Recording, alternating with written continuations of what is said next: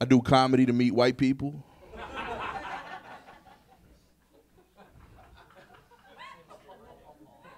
Another successful night. Being from East New York has been instrumental in my comedy, and it shaped everything I talk about because it's who I am.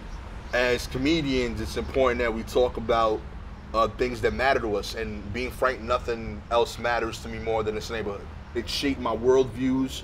It shaped the life that I'm trying to provide my kids. And I don't think I'd be who I am, and in turn, the comic I am, without East New York.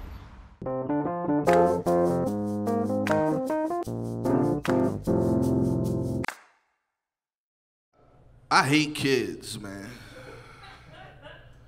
Like, not all kids, because I have kids, but the rest of them kids, plus one of my kids,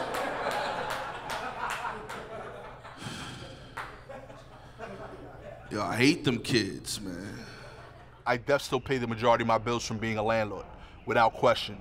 And I don't think there's anything wrong with not necessarily getting to a point to where you make, you know, 6 figures from comedy or 7 figures from comedy. If for the rest of my life I make 5, 10 grand from jokes, let's say, which is less than what I made now, but it's money. Like, it means that someone respected my craft.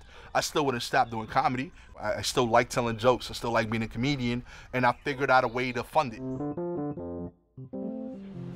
20 years ago, my grandfather used a whole bunch of chickens as security for the house. You know, if you broke into the house, chickens make noise, and it made us safe.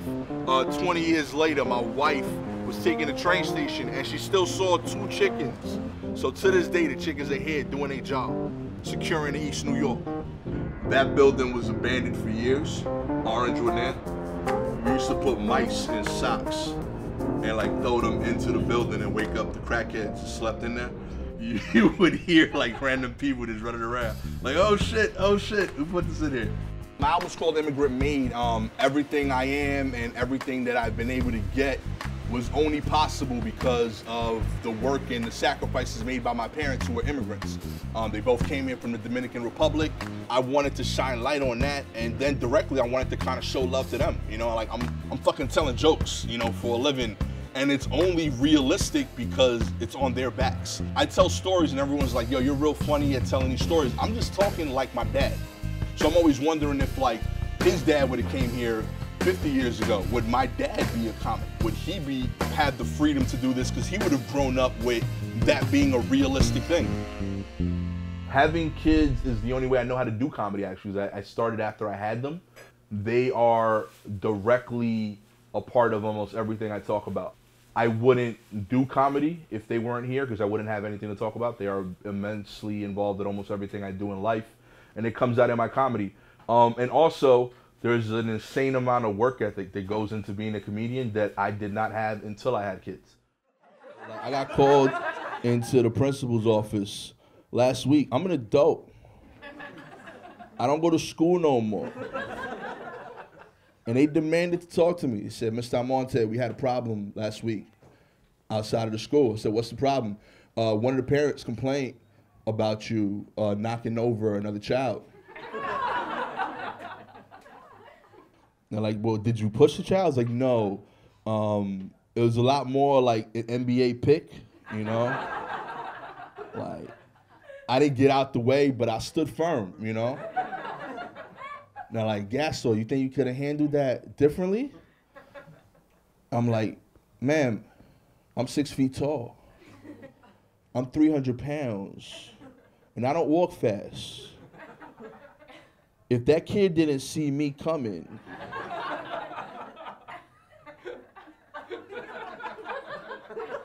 he's not gonna see life coming.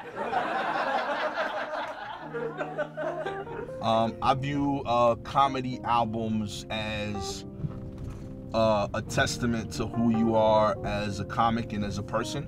I've kind of taken on this additional idea that, yo, your comedy could say more. And in my case, I'm trying to rep East New York. I'm really trying to rep being Dominican. I'm really trying to make sure that people realize you could be on your own business shit. You could own your own specials. You could own your masters on your album. You know, so I talk about owning property in my specials.